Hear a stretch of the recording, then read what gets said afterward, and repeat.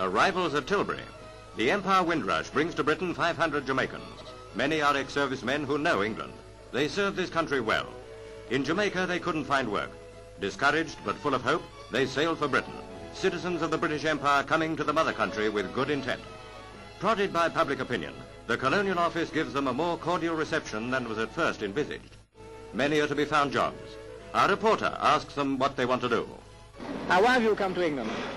To seek a job. And what sort of job do you want? Any type, so long as I get a good pay. Some will go into industry, others intend to rejoin the services. Now, you're ex-Air Force, aren't you? Yes. Are you going back into the Air Force again? Yes. Did you know if you'll be accepted? I think so. Some plan to return to Jamaica when conditions improve. I'd like to ask you, please, are you a single man? I am a single man. Only my mother that is depending on me.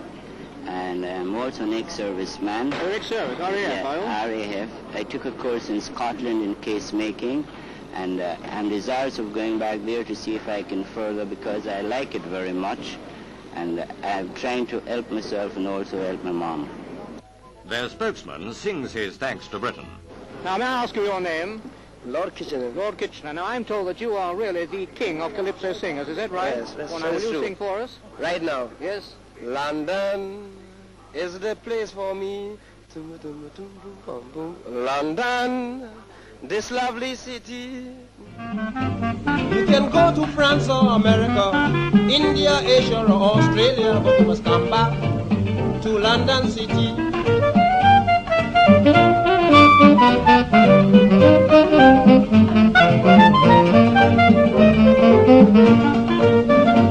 Well, believe me, I am speaking broad-mindedly. I am glad to know my mother country. I've been traveling to countries years ago, but this is the place I wanted to know. London, that's the place for me.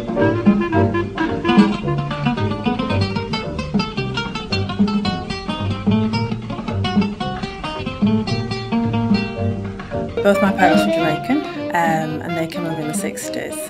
My uncle originally came over first in the 60s when he moved from Jamaica to the UK, up to Sheffield, which I believe is quite a rare place for people to have come to at first. Most people went to London or Birmingham. I'll instill in the children about the history of Jamaica, where they're from. Obviously, they were born here. I was born in Jamaica, came over here in 1999.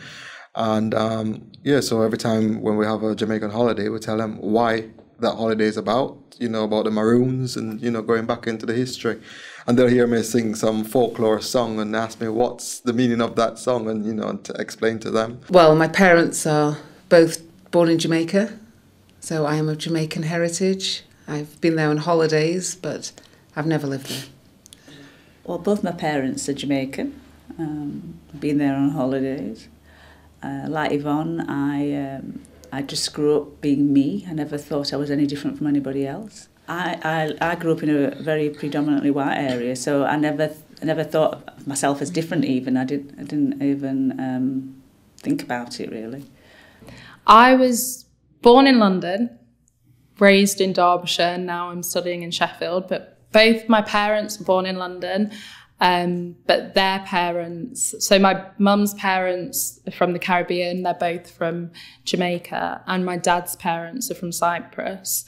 And my mum's mum came here just after Windrush to London and has lived there ever since. And my dad's parents came probably around a similar time as well from Cyprus to the UK to work in this country.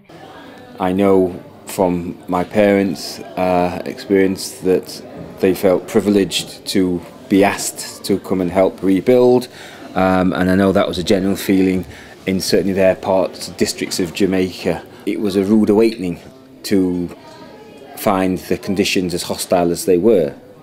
Yes, the weather was something which they didn't anticipate, but they could handle that.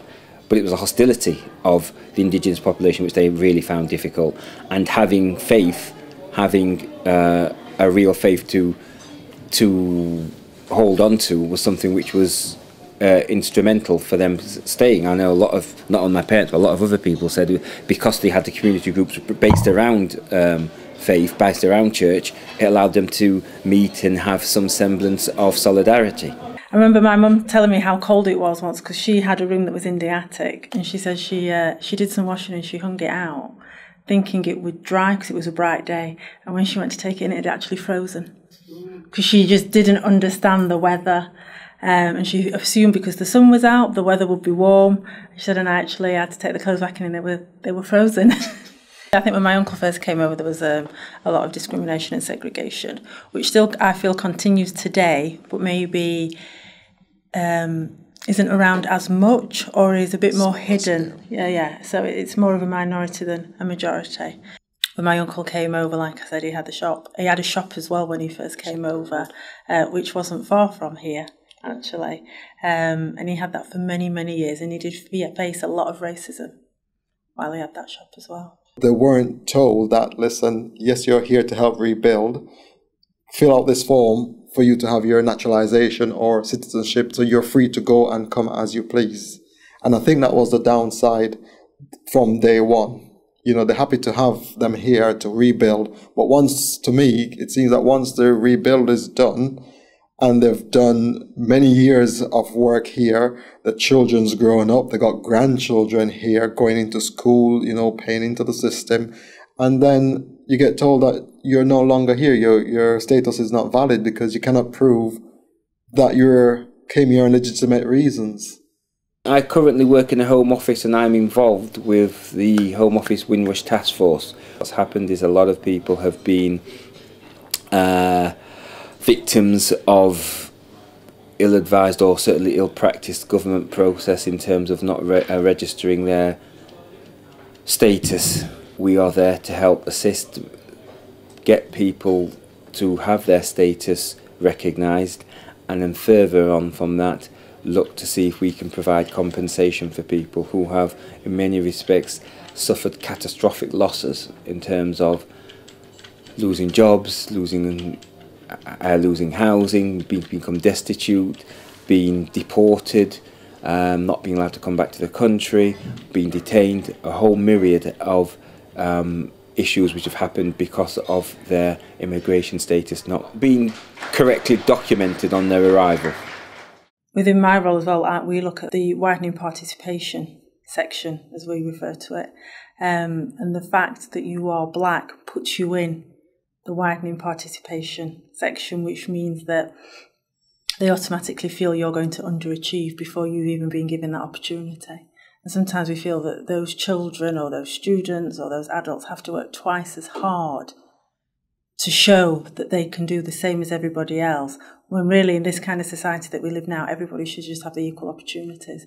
We were kind of set quite a broad brief at uni, which was simply just protest and to pick any kind of current political issue that interested us. Some of my previous work, I've been looking at identity and my own identity, and particularly now because of Brexit and things like that, and there's this whole kind of like anti-migrant, anti-immigrant rhetoric that's come about. So I was just quite perplexed by the whole kind of deportation of the Caribbean migrants and the generation of people that came here during the 40s and 50s, and how could something like that possibly happen when these people have come here and contributed so much to the country. Part of the length of the text is talking about the length of history between the two cultures,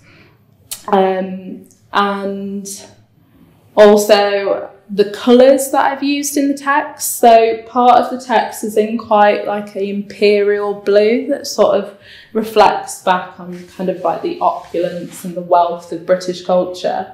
And then there's some parts that are in quite a vibrant green, which was sort of symbolic of the kind of like natural landscape of the Caribbean. So this sort of contemporary kind of condensed font here at the top was inspired by the Windrush font on the front of the ship, which is quite similar. And then the green Font is the Gothic script, which goes back to sort of the Empire years in Britain. And then the last font is this 18th century kind of vernacular, which, as I said, you'll see kind of in engravings and memorial plaques on buildings across the country, something quite similar to this. So I felt that was sort of quintessentially British in a way. I think sometimes parents that came to England maybe hadn't thought that far ahead in terms of how their children would be affected by the culture that they were bringing them to and that we were living in, and that it was almost inevitable that we were going to lose some of our sort of Jamaican roots and identity because we were absorbed in a white British society. Our sort of late teens, early 20s, when my parents took us all into what was like the front room, which was the best room. And you always knew that it was a serious conversation when you went in there. And just sort of sat us all down and said, well, we've noticed that all our children have got white partners, like boyfriends or girlfriends. And we're just wondering why this is. And they did seem a little bit upset by this fact, but as we explained to them, not rudely, I hope, that we lived in a predominantly white area. We went to school with mostly white children. There were only one or two black families in the area that we lived. And that you make friends with your peers. You don't go out seeking white people.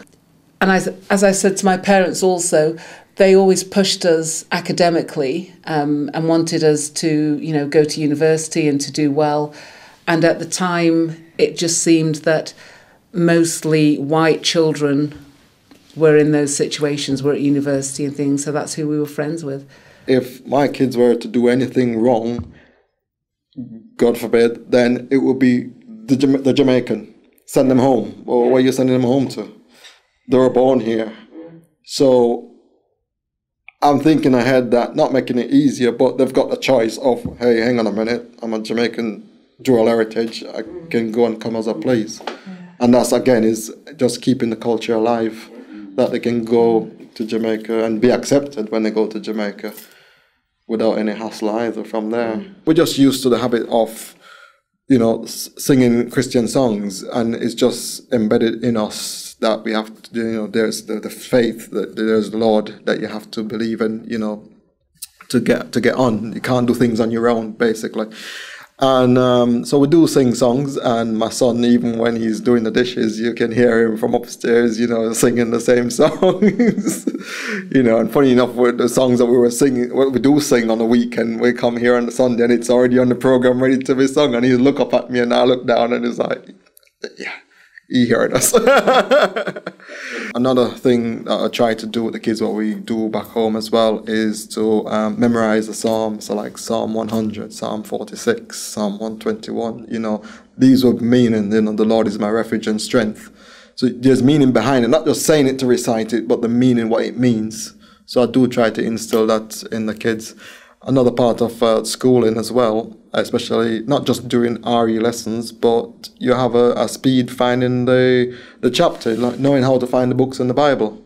So, the teacher might say, right, Exodus 20, chapter, verse 1, read. And you raise to find, the first person to read, stand up and read it. So that's an exercise. So I get them now to find the books on the program when we have Sunday service, to find the books, whether it's Luke or Matthew, and get them to learn the books of the Bible as well. So that's my input into the Christian faith into the kids. I think my brother's suffered more with racism.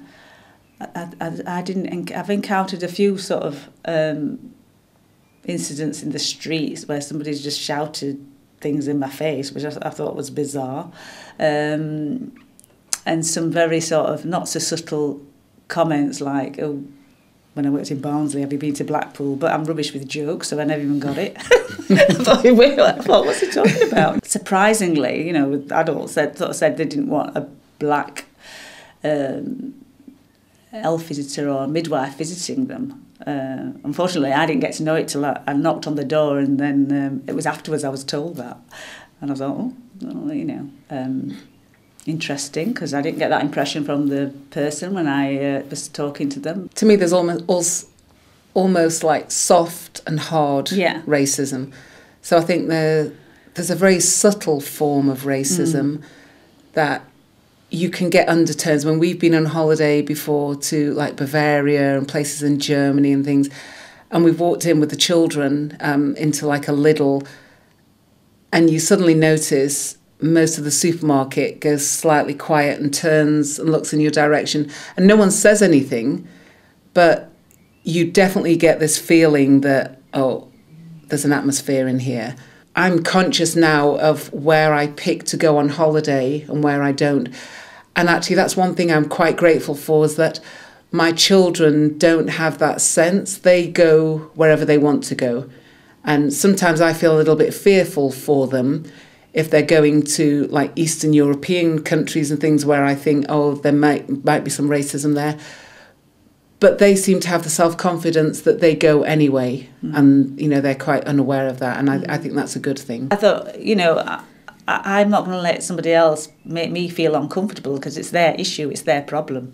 You know, so I never. And that is where it comes from, isn't it? It comes from other people. Yeah. And how they try to make you feel. Yeah. And I suppose then it's having the strength to not give them that power. Yeah. But it's difficult sometimes. And I think I feel very protective towards the children.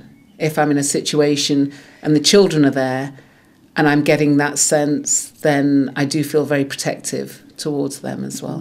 What we're trying to do, both me and Lizzie, is to understand, make our kids appreciate that they will be viewed first and foremost as black. They are mixed heritage, but the indigenous population will still see them as black. So it's vital they do have an appreciation of their own culture. Whilst they are, and whilst they always will be, appreciative and understanding of the different dimensions of both cultures, they know that they are in between both, but also equally in both.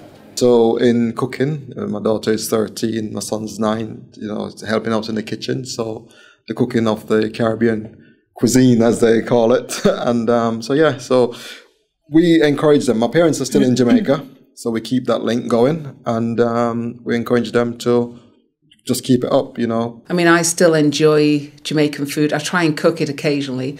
The children absolutely love it and want me to cook it more. But they're always telling me that what I cook is nowhere near as good as what their grandmother cooks. So every time we go, you know, to my mum's house, it's like, oh, Nana, can you cook the rice? Because your rice is so much better than mum's. And and that is just a sort of joke within the family. Certainly our son, he probably identifies with Jamaica and that heritage, I'd say, more than the girls.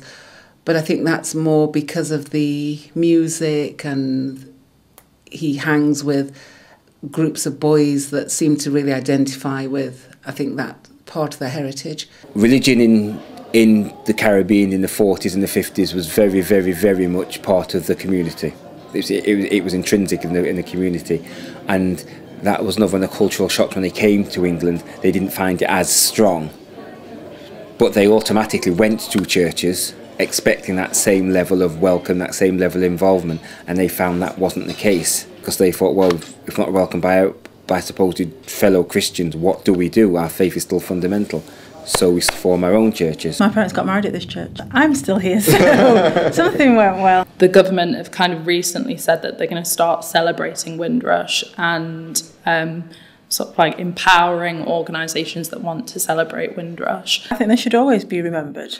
And the reason why they came over in the first place, following obviously the Second World War and the need for jobs and for workers. So I think it should always be celebrated. I think it's good. I mean, we do remember each year the veterans, the people soldiers who fought in the war, who are alive and who've lost their lives. So, you know, likewise, the people who helped to rebuild Great Britain, as you know, as the Caribbean countries will say, you know, the motherland. So the fact that we once came here to rebuild, you know, why not celebrate that? You know, that will the people who, even though they might not be in work, but they're still alive, will have some sense of belonging.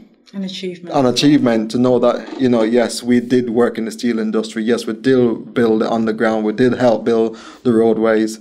And to know that, yes, you know, we're celebrating. Every year we have the poppies and stuff. Why not have it for other people who helped to rebuild this country?